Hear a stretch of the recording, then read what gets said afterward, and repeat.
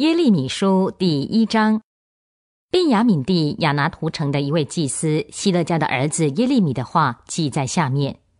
犹大王亚门的儿子约西亚作王第13年，耶和华的话临到耶利米。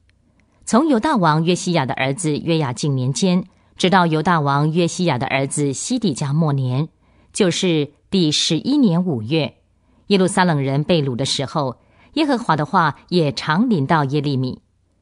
耶和华的话临到我说，我使你在母腹中成形以先就认识你，你还未出母胎，我已把你分别为圣，立你做列国的先知。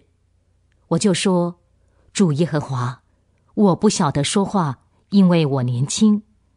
耶和华对我说，你不要说我年轻，因为无论我差你到谁那里，你都要去，无论我吩咐你说什么，你都要说。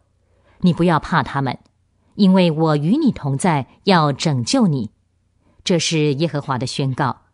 于是耶和华伸手按着我的口，对我说，看哪，我把我的话放在你口中。今日我立你在列邦列国之上，为要拔出、拆毁、毁灭、倾覆，又要建立和栽植。耶和华的话又临到我说，耶利米，你看见什么？我说，我看见一根杏树枝子。耶和华对我说，你看得不错，因为我要留意使我的话成就。耶和华的话再次临到我说，你看见什么？我说，我看见一个沸腾的锅，锅口从北面向南倾侧。